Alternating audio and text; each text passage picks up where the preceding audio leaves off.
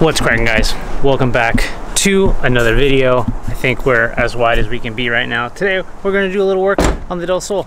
Some stuff that we needed to do, just kind of getting it back together. I kind of stole a bunch of stuff off the Sol here to get the hatch running, and now the hatch runs, and now I got to get the Sol running, and then once I get the Sol running I can do stuff to a different thing. And so today is we're just going to do a little stuff, clean up, but not really clean up, but just get the Sol kind of good to go.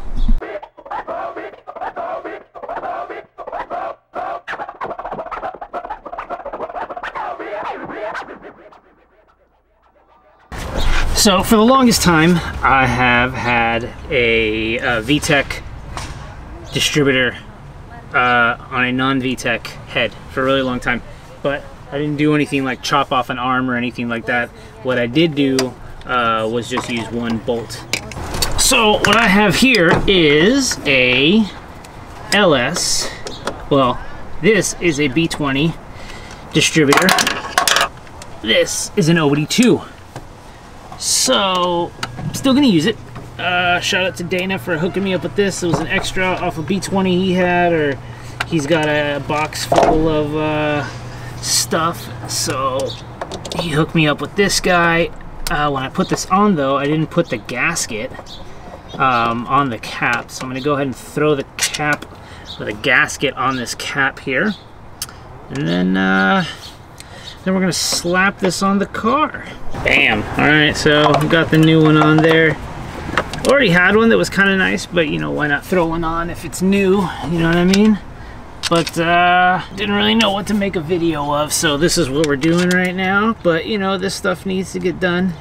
Now, obviously, this is an OBD2 and the Del Sol is OBD1, so I do have an adapter. For the 10-pin. Yeah, we'll get this on right here. I don't have a timing light, but I have a timing ear. Alright guys, that's about it. It's getting a little dark. Didn't really do too much. I just ran out for a quick second. I got the distributor on, wired in. I got the adapter. Next, all I need is the battery. Hook that up, and then basically it's good to drive. I'm using my S300 in the EF right now, so the Sol doesn't really have an ECU. So I'm going to use like the PM6 ECU that was driving the EF when I multi-point swapped it. So because it's a B20, I don't think it's going to matter too much, but I will need an ECU in the future so that is good. But I'm pretty sure that other OBD1 ECU will work, right? Probably. We'll get back to this. What's cracking, guys? Welcome back. Today's going to be a good one. I'm starting late, but I have a bunch of things that I want to get done to the EF, so we're going to head to the shop right now, mainly because I need to knock out a couple things. One of them being I got a new radiator for the EF. Sorry if I got that behind me, but I got a new radiator for the EF. So in order to do that, I need to be able to, you know, take everything out and put all the stuff back in. So here we go.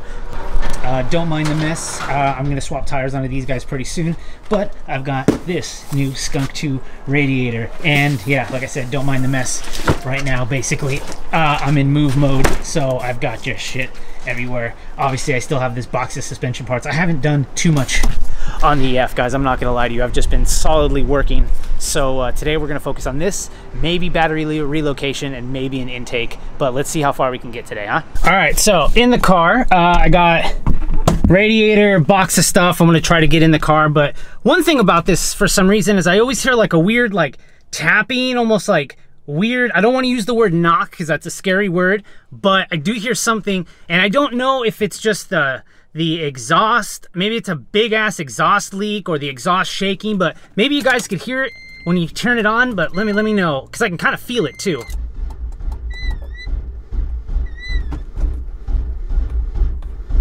Oh no, the battery might be dead.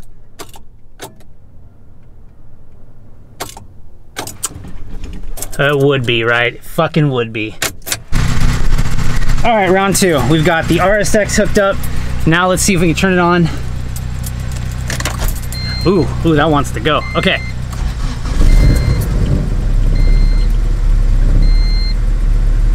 All right.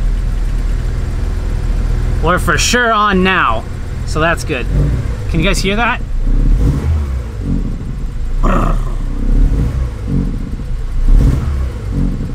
Yeah, so another thing that I want to do is I need to loosen my timing belt. It's got that whine to it, kind of sounds like I'm supercharged, so I want to nail that as well. That might also be part of the sound, I'm not sure. So hopefully I can get under there and take a peek. All right, made it to the shop. Everything's good, all in one piece. This thing's super fun to drive, guys. Super. Can I say that enough? Super fun to drive. But I have the mad scientist here trying to figure this out. And yeah, so this side is just too high and it hits right here and I can no longer open this. So I'm kind of guessing we can loosen these, and maybe I just shimmed it wrong because I was able to take off the wing, which is back there, but really want to be able to lift the hatch. You know what I'm saying? So we're gonna do that. And then I've got this guy right here, Skunk 2, and then a couple parts in there I'm gonna hit up. And then while I'm here, I'm also going to try and do the timing belt. Well, not the whole belt, but loosen it. So I think I just need to get it to TDC, loosen the tensioner a bit, back it up a little bit, and then, you know, go a couple rotations. And then I believe it's 40 foot-pounds for the timing belt tensioner. And then once we nail that, car should be pretty good. I think it is leaking a little oil, but I think it's leaking from the VTEC solenoid, so I need to get another gasket for that. But otherwise it feels great. So everything's unboxed here. This is what you get. Brand new Skunk 2 Alpha radiator for this guy. That's what's going in there right now. So we got some fancy dancy hardware.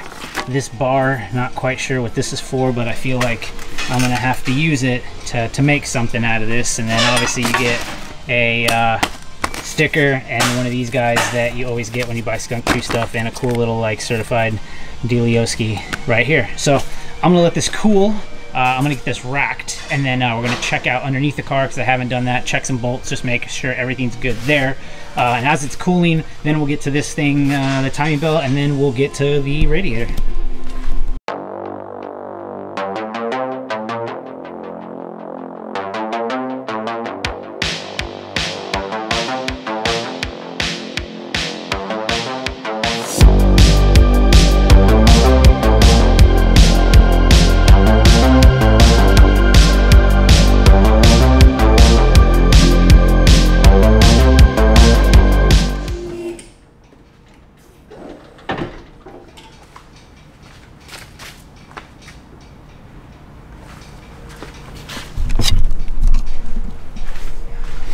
Alright, so now we're under the car here. I haven't been under this car in a really long time, but as you guys can tell, it's dirty under here, guys. I don't know if you guys can see that, but it looks, no, it's not that bad. It's not that bad, actually. So I'm gonna go ahead and kind of check some of this out, and then I'll get back to you guys in a second here.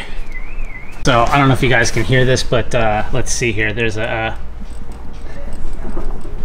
There's a little bit of play here back and forth, and I feel this wheel shaking a little. So I know I need other wheels because these studs aren't long enough. So I'm going to get the BBRs on here ASAP, but I'm going to check these, but I don't think they need to get torqued.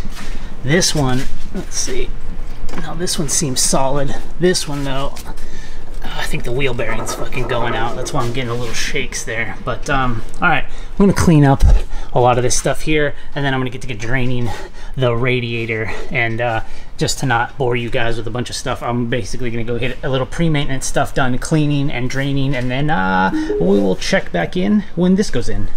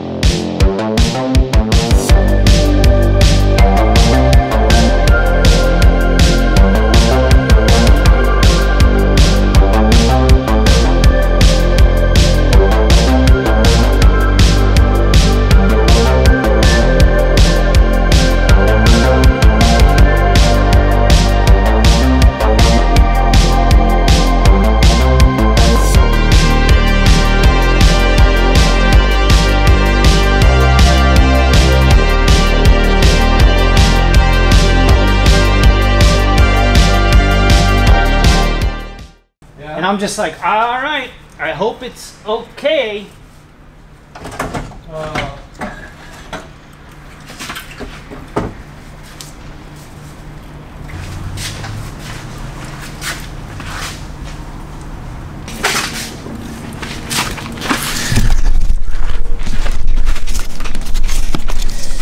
All right, well, I don't know if you guys can see this here, but here's the old radiator. That's the old fan. So I'm going to take the old fan off and I'm going to actually throw it on this guy for now. I want to get a slim fan, but I'm going to use the OEM one for now. I'm not going to worry about it. It already worked. It's going to be efficient. So I'm going to do that. I was also trying to pop this off at the same time so I could at least knock out both. But I think I'm going to do right now is finish the radiator job. At least get it in there, get the hoses ran, get everything tight before I get on this, so that way I don't have two projects going on at once, and then we'll check in. Oh, all right, gas station shot. What's good? What's good? All right, guys, that was a giant ordeal. Basically, the hose didn't fit on the bottom because of the cable to hydro. It was kinked, so we had to cut it. We put like a little coupler there from a Davies Craig electric water pump with the sensor. I mean, if I wanted to run an electric water pump later, I'm basically set.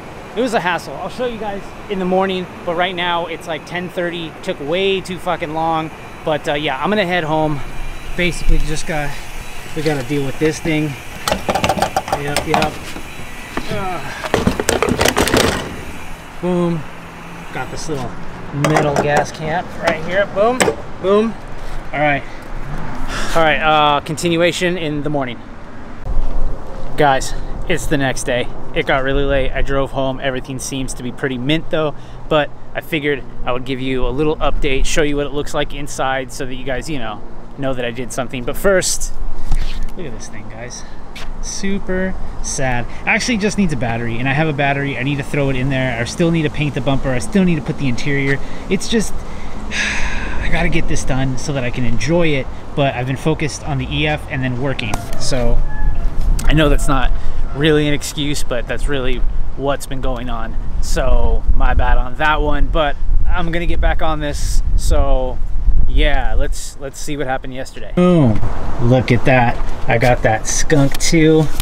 That Skunk 2 right here. Yeah, all right. So let me get this, mess with the manual lens. Sorry about that, guys. All right, so it's totally in. I don't have these corner brackets because they need a hold there and they need a hold there. All I had was this guy, which was on the stock one, and that bolts from here to here, but I don't have that little thing right here like it did on the OEM one. So I just drilled this out. I have this.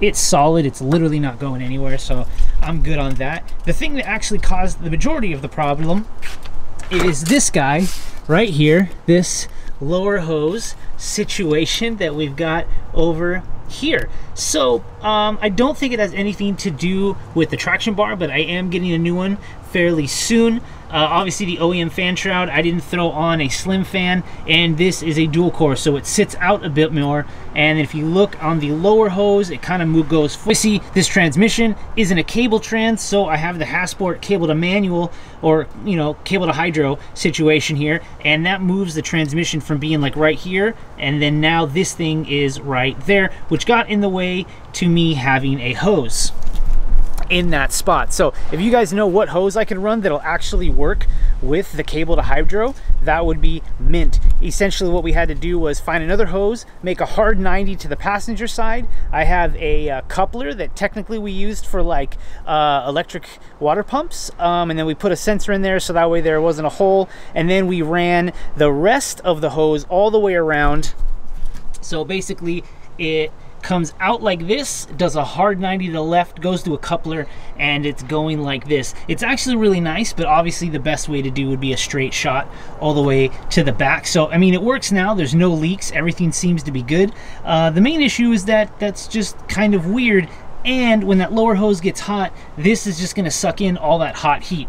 So if you guys have a better idea, absolutely let me know. And I was going to do the timing belt adjustment because it is giving me the whine. It's a bit too tight, but because this became a giant ordeal and we were trying to close up the shop, I basically decided that I shouldn't dive into that. So that's next. I will get into that. But either way, here's what we got, guys. We basically have the Skunk 2 radiator in the EF. Super ultra cooling. Did not budge whatsoever. This has been really, really awesome to drive. I'm worried about the timing belt. I don't want to snap it or do anything bad, so obviously I want to fix that. Everything seems to be super smooth. I torqued down the axle nuts. That needed to happen too. So everything's good. I still have the whole front suspension to do, so that's coming. I still have the suspension to throw in, so much more content I have on this. I'm starting to understand my work schedule, and I should be able to get more time into this. But with that said, guys, I'm just gonna go ahead and close this out now. Nothing big. Like, subscribe, show your friend, get excited for more EF content, smash that like button if you want to do so, and then I'll catch you guys in the next one. Peace.